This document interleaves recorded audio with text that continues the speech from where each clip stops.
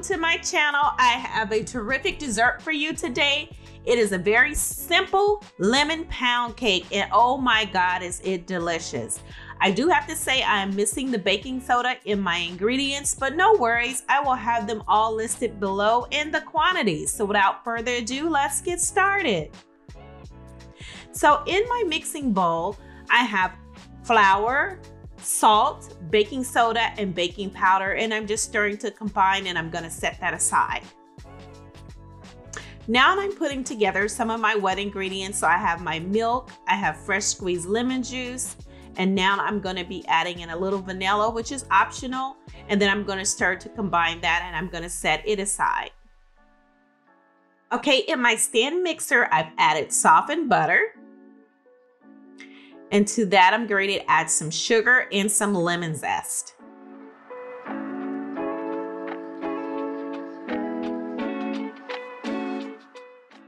Now I'm adding in the eggs, and I'm stirring to combine. And now I've just added the milk, and I'm sorry it went out of focus a little bit. So now all of my wet ingredients are combined. Don't forget to scrape down your sides in the middle of mixing so that everything is incorporated.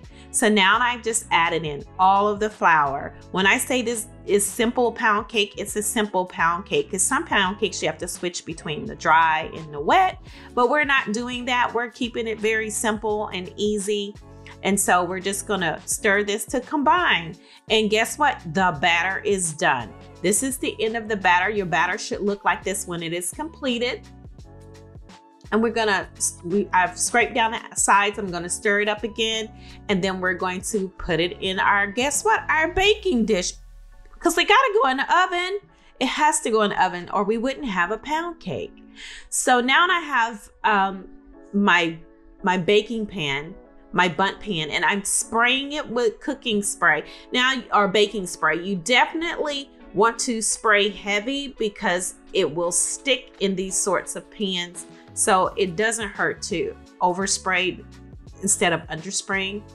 So anyway, and this has a combination. You can do it the old school way and just do the oil and the flour, but since they already have it made for us, why not use it? It makes it easier than going the way that I used to do when I used to bake with my grandma.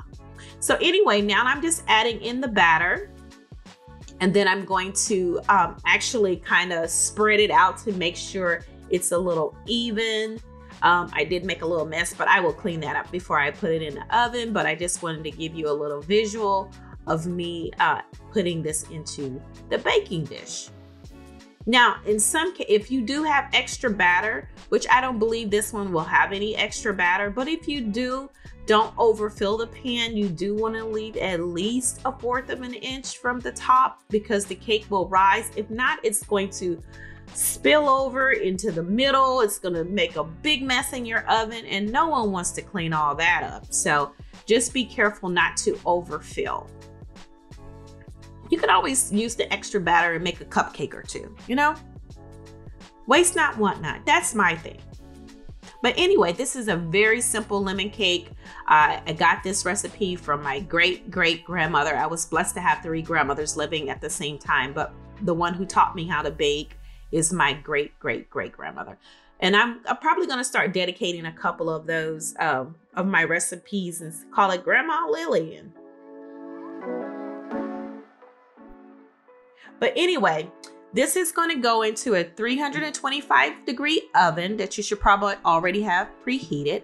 And it's going to bake for about an hour. And see me, I'm shaking and tapping to try to get out any air bubbles and also to help this settle. So off to the oven it goes. So in the meantime, I'm going to mix together my glaze that goes over the top. And it's just powdered sugar and lemon juice. You can also add butter into it if you want to. I did not add any butter, but if you did, it would be like 2 tablespoons of butter. Oops, I have a little bit of a seed in there and nobody wants to eat that. So that has to come out. Anyways, I'm just stirring to combine. And once it comes out of the oven, and it cools down a little bit. It won't be all the way cool because I like the glaze to be a clear glaze over the cake. I don't like it to be the thick white glaze, so it's just going to be a clear glaze. It's going to go over the cake, and I'm just going to brush it over the cake. But in the meantime, we're almost done. We're waiting for this cake to come out, and I will show you what it looks like. In the meantime, if you have not subscribed to my channel, please do so. And also give me a thumbs up. So here's the cake, and guess what? Here is the completed cake.